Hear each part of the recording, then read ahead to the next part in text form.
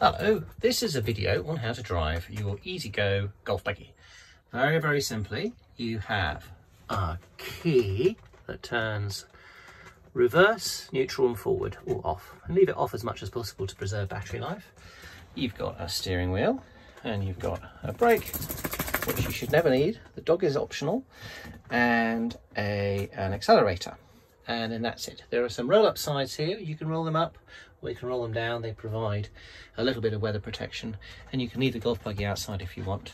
Now, just to drive, all you do is you turn this to forward. You can hear a little ka-chunk sound when you put your foot on the accelerator, and off you go. And the ka-chunk sound is only that the parking brake is engaged or disengaged. If I stop, take my foot off the accelerator,